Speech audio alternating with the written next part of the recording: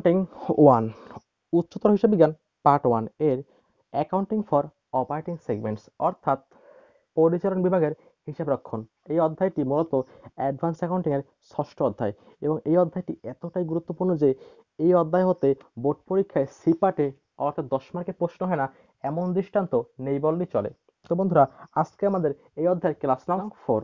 তো বিগত ক্লাস 3টিতে আমরা অর্থাৎ প্রথম ক্লাসে আমরা এই অধ্যায়ের যাবতীয় বেসিক নিয়ে আলোচনা করেছিলাম এবং অধ্যায়টা কেন তৈরি হয়েছে, কি প্রয়োজনীয়তা রয়েছে এবং অধ্যায় থেকে কোন কোন নিয়মে প্রশ্ন আসে বোর্ড পরীক্ষায় প্রায়শই এবং সূত্রগুলো কি সব বিষয় সম্পর্কে আমি ধারণা দিয়েছিলাম প্রথম ক্লাসে। এরপরে ক্লাস নং 2তে আমি একটি অঙ্ক করে দেখিয়েছিলাম। ক্লাস নং 3-এ আমি করেছিলাম 2012 সালের বোর্ড কোশ্চেনটি। এবার আজ ক্লাস নং 4, আজকে আমি দেখাবো 2015 সালের বোর্ড কোশ্চেনটির সলিউশন। এইখানে প্রশ্নে বলা আছে যে Navana trading corporation caries on business in 3 departments, অর্থাৎ নাভানা ট্রেডিং কর্পোরেশনের ব্যবসায় 3টি ডিপার্টমেন্ট আছে।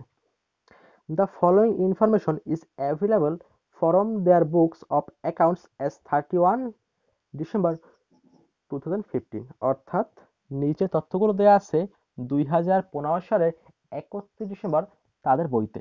এখন দেখো বন্ধুরা, নাভানা ট্রেডিং কর্পোরেশন এর মোটামুটি 3টি বিভাগ আছে। প্রথম হচ্ছে ডিপার্টমেন্ট 1, এরপরে ডিপার্টমেন্ট 2, ডিপার্টমেন্ট 3। এখন দেখো বন্ধুরা, এখানে প্রথমে দেওয়া ছিল সেলস।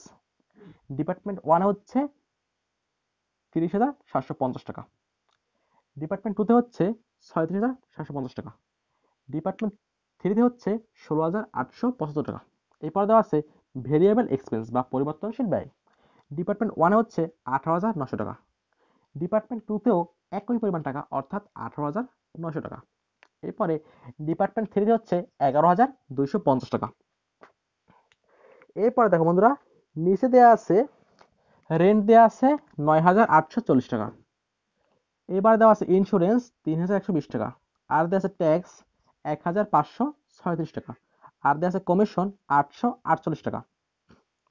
এবং দেখো এখানে বলা আছে যে this R two B অ্যাপ্রন্টিয়েট among the departments in the ratio of 2:1:1, অর্থাৎ এই যে রেন্ট, ইন্স্যুরেন্স এবং ট্যাক্স এবং কমিশন, এই খরচগুলোকে এই 3টি ডিপার্টমেন্টের মধ্যে ভাগ করে দিতে হবে 2:1:1 অনুপাতে। অর্থাৎ এই যে খরচগুলি রেন্ট, ইন্স্যুরেন্স, ট্যাক্স এবং কমিশন, এই 4টি খরচকে ভাগ করতে হবে 2:1:1 অনুপাতে। দেখো বন্ধু, এরপরে বলা আছে যে salaries and wages amounting two টাকা 5,400 আর two B allocated on the basis of sales, অর্থাৎ দেয়া আছে স্যালারিজ অ্যান্ড ওয়েজেস টাকা 5,400। এই টাকাটিকে অ্যালোকেট করতে হবে বা বন্টন করতে হবে এই 3টি ডিপার্টমেন্টের মধ্যে এই বিক্রয়ের অনুপাতে। দেখো বন্ধুরা, যদিও এখানে এই 4টি ব্যয়কে বন্টন করার একটি অনুপাত দেওয়া ছিল 2:1:1, কিন্তু এইখানে কিন্তু স্যালারিজ অ্যান্ড ওয়েজেসের কোনো প্রকার অনুপাত সরাসরি দেওয়া নেই। আমাকে এই বিক্রয়ের অনুপাতটি ধরে এটিকে ভাগ করতে হবে ডিপার্টমেন্ট 1, ডিপার্টমেন্ট 2 এবং ডিপার্টমেন্ট 3-এর মধ্যে। এরপরে বলা আছে যে কমন ফিক্সড কস্ট আর টাকা 5,000, আরও দেওয়া আছে কমন ফিক্সড কস্ট, আরও দেওয়া আছে কমন ফিক্সড কস্ট 5,400 টাকা।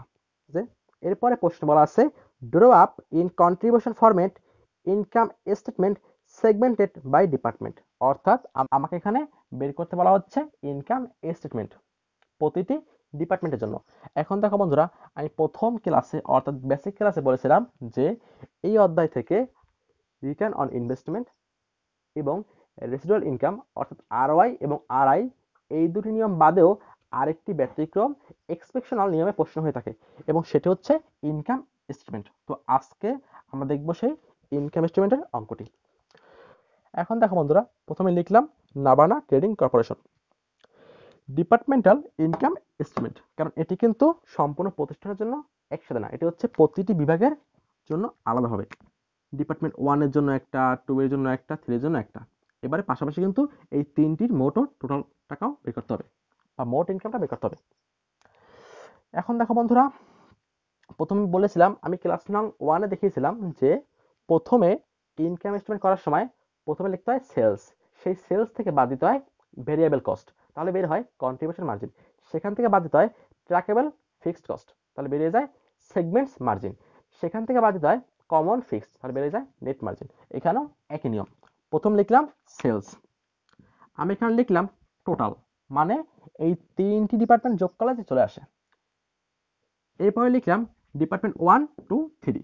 এখন দেখো বন্ধুরা, ডিপার্টমেন্ট 1-এ বিক্রি হয়েছে 30,750 টাকা, ডিপার্টমেন্ট 2-তে বিক্রি ছিল 37,750 টাকা, আর ডিপার্টমেন্ট 3-তে বিক্রি ছিল 16,875 টাকা। লিখলাম। এখন দেখো বন্ধুরা, এখানে লিখলাম টোটাল, মানে মোট টাকা। অর্থাৎ তুমি যখন যোগ করবা ডিপার্টমেন্ট 1, 2 আর 3, অর্থাৎ তুমি যদি যোগ করো 30,750 যোগ 37,750 যোগ 16,875, তাহলে চলে আসে 84,375। অর্থাৎ যখন তুমি এই তিনটা বিক্রয়কে যোগ করে দিবা তখন চলে আসে 84,375 টাকা। এখান থেকে বাদ দিব ভেরিয়েবল এক্সপেন্স। এখন দেখো বন্ধুরা, এখানে দেয়া আছে ভেরিয়েবল এক্সপেন্স। প্রথম আছে ডিপার্টমেন্ট 1, এখানে আছে 18,900 টাকা। এবার আছে ডিপার্টমেন্ট 2, এখানেও একই টাকা, 18,900 টাকা। এবার হচ্ছে ডিপার্টমেন্ট 3, এখানে হচ্ছে 11,250 টাকা। এবার হচ্ছে টোটাল। দেখো বন্ধু, যখন আমি যোগ করব 18,900 যোগ 18,900 যোগ 11,250, তখন চলে আসলো 49,050 টাকা। এটা হচ্ছে আমার মোট ভেরিয়েবল এক্সপেন্স, এই তিনটে ডিপার্টমেন্ট মিলিয়ে। এখন দেখো বন্ধুরা, আমি এখন বাদ দিব সেলস থেকে ভেরিয়েবল এক্সপেন্স, তাহলে পেয়ে যাব কন্ট্রিবিউশন মার্জিন। প্রথমে এখানে আছে 84,375 টাকা বাদ 49,050 টাকা, তাহলে চলে আসে 35,325 টাকা। এবার হচ্ছে ডিপার্টমেন্ট 1, এখানে সেলস হচ্ছে 30,750 টাকা বিয়োগ 18,900 টাকা, তাহলে চলে আসে 11,850 টাকা। এবার হচ্ছে ডিপার্টমেন্ট 2, এখানে বিক্রয় হচ্ছে 37,750 টাকা বিয়োগ ভেরিয়েবল এক্সপেন্স হচ্ছে 18,900 টাকা, তাহলে চলে আসে 17,850 টাকা। এবার হচ্ছে ডিপার্টমেন্ট 3, এখানে আমার বিক্রয় ছিল 16,875 টাকা বিয়োগ ভেরিয়েবল এক্সপেন্স হচ্ছে 11,250 টাকা, বিয়োগ করা চলে আসে 5,625 টাকা। দেখো বন্ধু, এটা হচ্ছে আমার কন্ট্রিবিউশন মার্জিন। এখান থেকে আমি বাদ দিব ট্র্যাকেবল কস্ট, অর্থাৎ যাবতীয় চিহ্নিত স্থায়ী খরচ। এর মধ্যে আছে রেন্ট, লিখলাম রেন্ট। এখন দেখো বন্ধুরা, এই রেন্টের মোট টাকা দেওয়া আছে 9,840, লিখলাম মোটের ঘরে 9,840।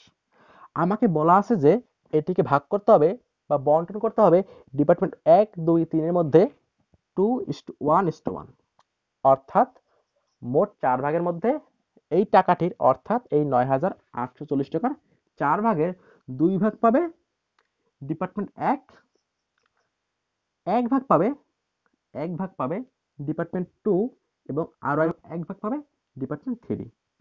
হয়তো বা অনেকেই যারা অ্যাকাউন্টিং ডিপার্টমেন্টের কস্ট অ্যাকাউন্টিং এর অ্যালোকেশন অধ্যায়টি করেছো, সেখানে তোমরা নিয়মটা দেখেছো।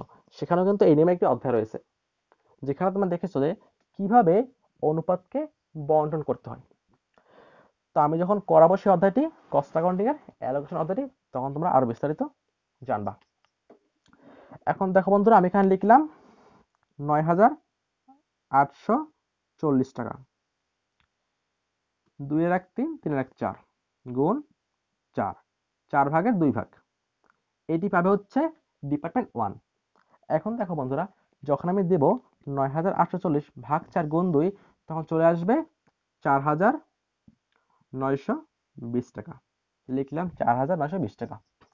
এবার হচ্ছে 4 ভাগের 1 ভাগ।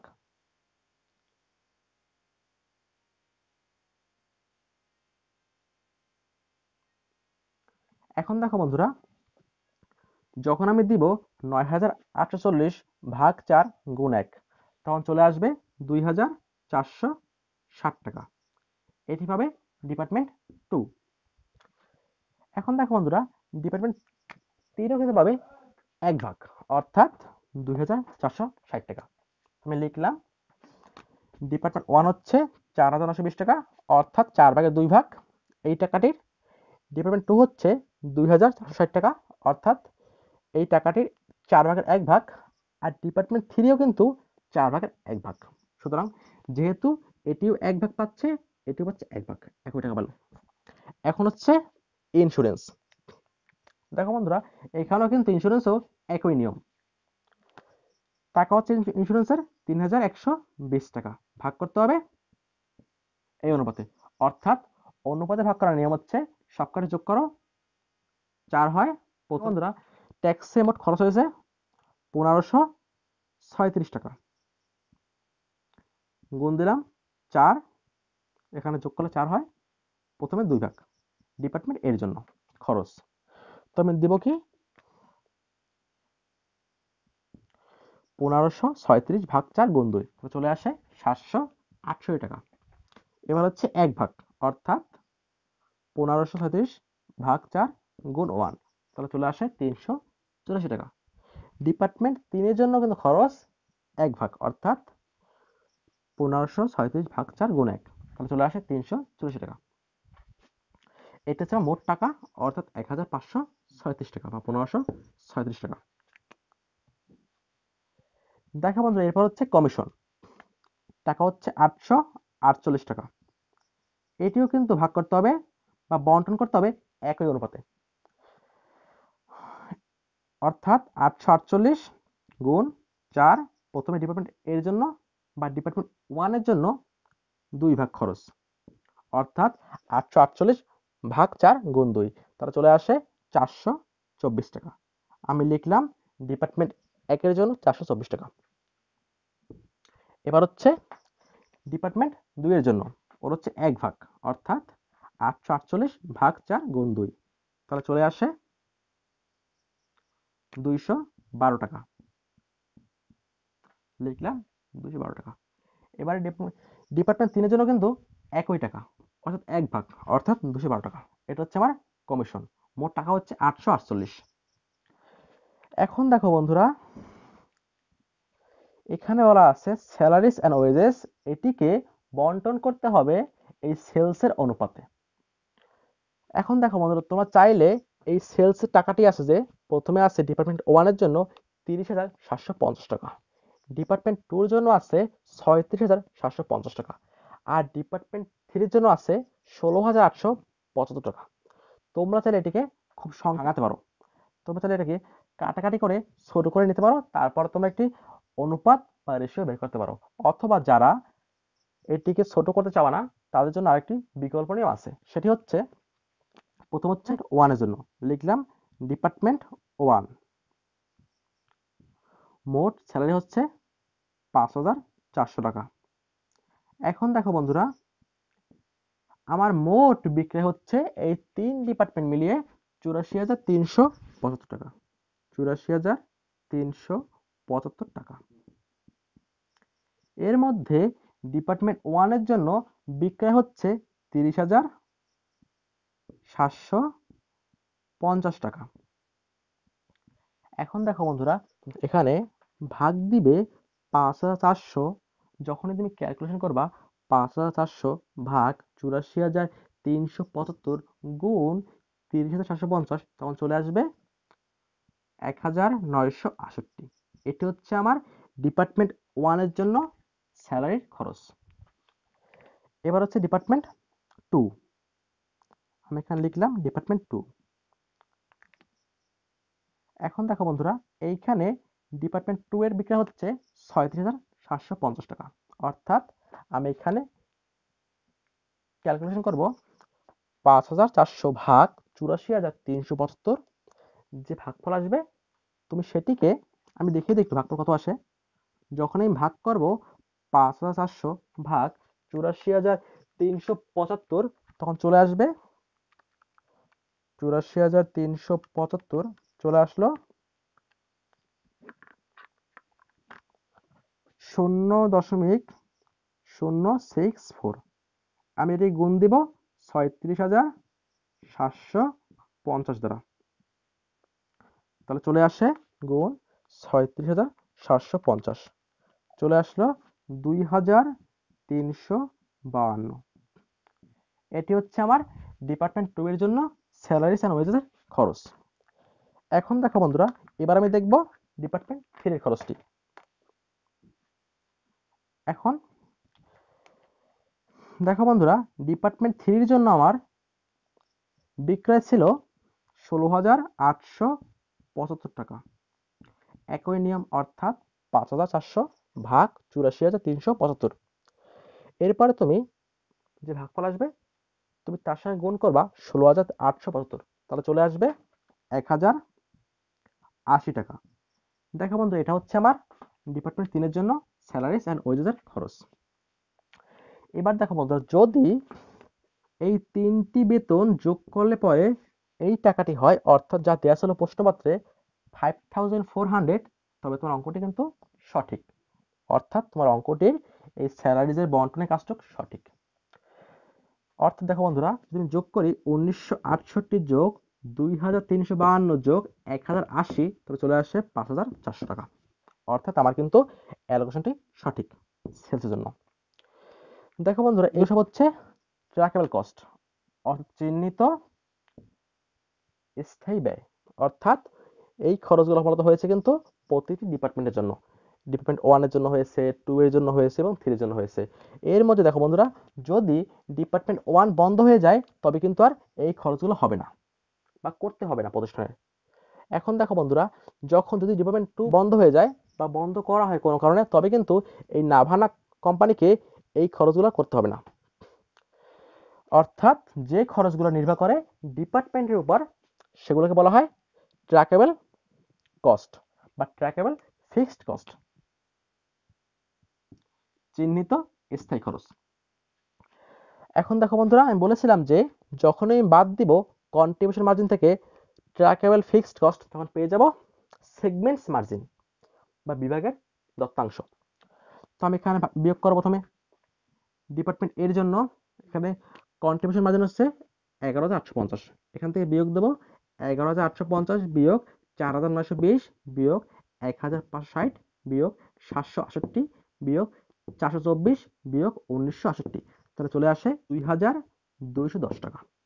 এবার হচ্ছে ডিপার্টমেন্ট 2, এখানে আমার রয়েছে কন্ট্রিবিউশন মার্জিন 17,850, এখান থেকে বাদ দিব 2,460 বিয়োগ 780 বিয়োগ 384 বিয়োগ 212 বিয়োগ 2,352, তাহলে চলে আসে সেগমেন্টস মার্জিন 11,662।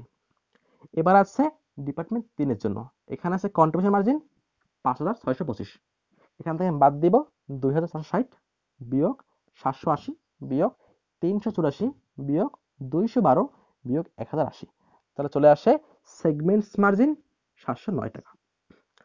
এবার দেখো বন্ধুরা, এখানে আমার মোট বা টোটাল ছিল কন্ট্রিবিউশন মার্জিন 35,325 টাকা, এখান থেকে বাদ দিব 9,840 টাকা, বাদ 3,120, বাদ 1,536, বাদ 848, 5,400, তাহলে চলে আসে 14,581।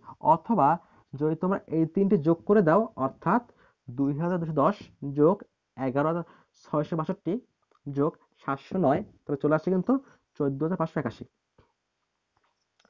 এবার দেখো বন্ধুরা, এটা তোমার সেগমেন্ট মার্জিন। আমি বলেছিলাম বেসিক ক্লাসে যে ফিক্সড এক্সপেন্সকে ভাগ করা যায় দুটি ভাগে। একটি হচ্ছে ট্র্যাকেবল ফিক্সড কস্ট বা চিহ্নিত স্থায়ী খরচ, আরেকটি হচ্ছে কমন ফিক্সড কস্ট বা সাধারণ স্থায়ী খরচ। এখন দেখো বন্ধুরা, ট্র্যাকেবল ফিক্সড কস্ট সেটি হচ্ছে সেই স্থায়ী খরচ যেগুলি ডিপার্টমেন্টের উপর নির্ভর করে। আর হচ্ছে কমন ফিক্সড কস্ট, যেটি ডিপার্টমেন্টের উপর নির্ভর করে না। অর্থাৎ যদি ডিপার্টমেন্ট 1 বন্ধ করা হয় তবে কিন্তু দেখো বন্ধুরা, তবে কিন্তু এই খরচগুলো হবে না, কারণ এই খরচগুলো নির্ভর করে ডিপার্টমেন্টের উপর। যতক্ষণ ডিপার্টমেন্ট 1 চালু থাকবে ততক্ষণ এই খরচগুলো হবে, তাই এর নাম হচ্ছে ট্র্যাকেবল ফিক্সড কস্ট। কিন্তু দেখো বন্ধুরা, কিছু আছে খরচ যেগুলো এই ডিপার্টমেন্টের উপর নির্ভরশীল না, অর্থাৎ ডিপার্টমেন্ট বন্ধ হোক বা না হোক তথাপি ওই খরচটি হবে, অর্থাৎ ডিপার্টমেন্টের কোনো প্রভাব ওই খরচের উপর পড়ে না। যেমন সিইওর বেতন, অর্থাৎ চিফ এক্সিকিউটিভ অফিসারের বেতন, যে এই সম্পূর্ণ ডিপার্টমেন্টগুলোকে পরিচালনা করেন। এখন দেখো বন্ধুরা, যদি ডিপার্টমেন্ট 1 বন্ধ হয়ে যায় তথাপি কিন্তু সেই সিইওর বা চিফ এক্সিকিউটিভ অফিসারের বেতন কমবে না, তার বেতন কিন্তু অবশ্যই দিতে হবে। অর্থাৎ তার যে বেতনের খরচটি সেটি কিন্তু অবশ্যই কোম্পানিকে বহন করতে হবে। আর এই খরচটিকে বলা হয় কমন ফিক্সড কস্ট।